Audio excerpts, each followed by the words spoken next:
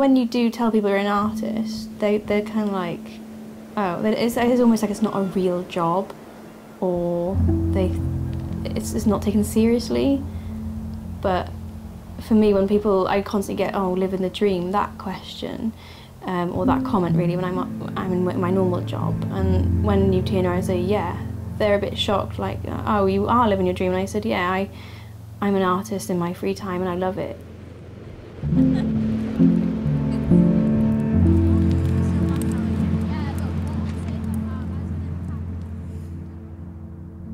Being indoors gets to me quite quickly.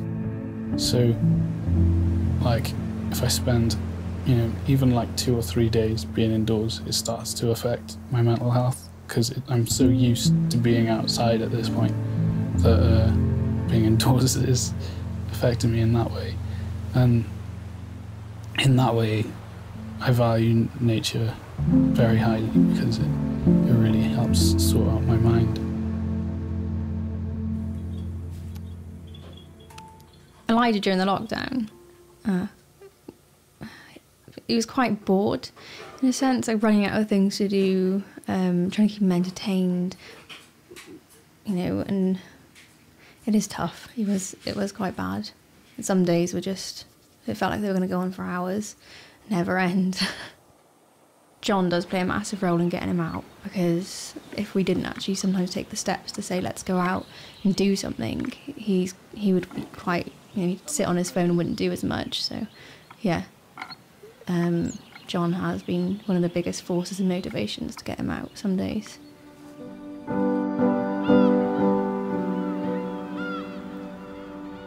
But I feel when he did get out and have the energy to move around, it was almost like there was a different kid, obviously, behind his eyes. He just got to go out and play, and it's almost like he wasn't so holed up on his phone and in the house, and he's quite happy. Forgets about everything else.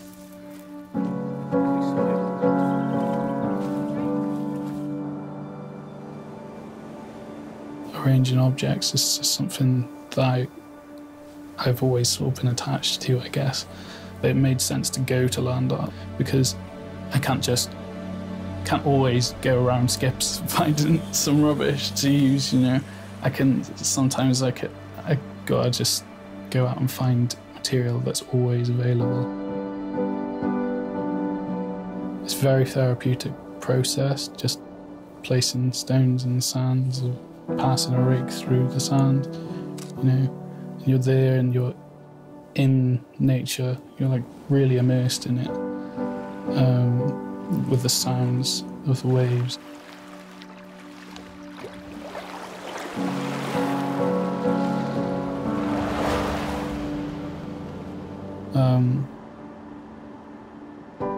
Yeah, it just gets you away from the stresses of everyday life, really. You know, you've got all the things you've got to deal with. Everybody knows all the things you've got to deal with in adult life. And everyone has their ways of coping with it. I guess this is mine.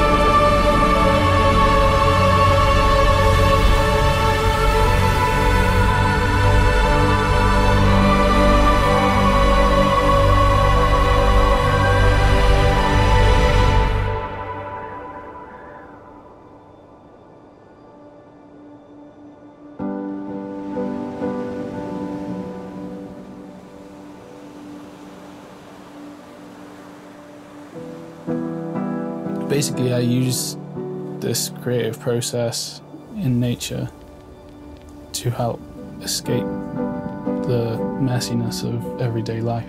So you just get that time out. It's something that everybody needs. So that's my version of it, I suppose.